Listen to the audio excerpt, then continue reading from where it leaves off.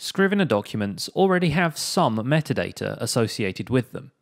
Metadata is any data which isn't part of the main document text, but gives you information about the document, such as a title, a synopsis, or the labels and statuses you can apply to documents.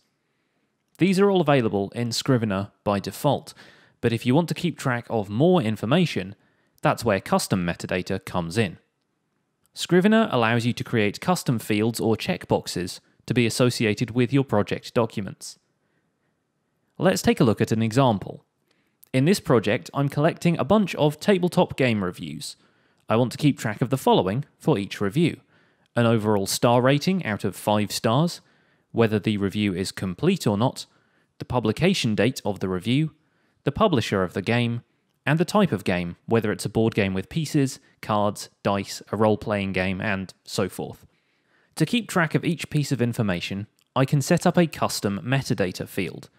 First, we go to Project, Project Settings, and choose Custom Metadata from the list. Clicking the plus at the top here will add a new field, and the drop-down list below allows us to choose the type, either text, checkbox, list, or date. Since there are only 5 possible outcomes for my star rating, I'll choose List and create a list from which I can select a star rating instead of entering it by hand each time.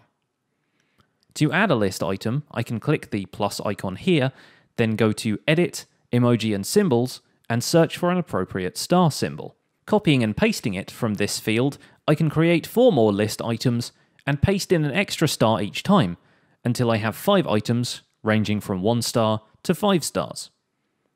The field above will allow you to enter a None option, which I'll change to Not Yet Rated. This can also be left blank if you prefer.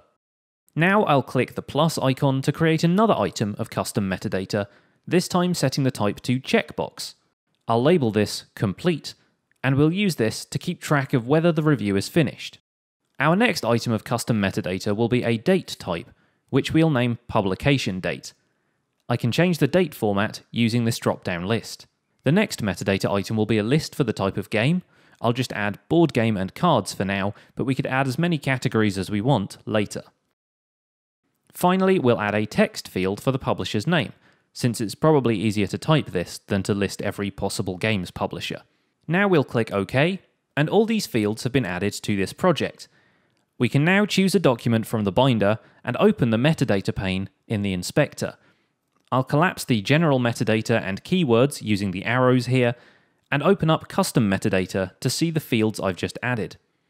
From here, I can select a rating out of 5 stars, check the box if this review is complete, add a publication date or leave it blank, select the type of game, and enter the publisher's name here.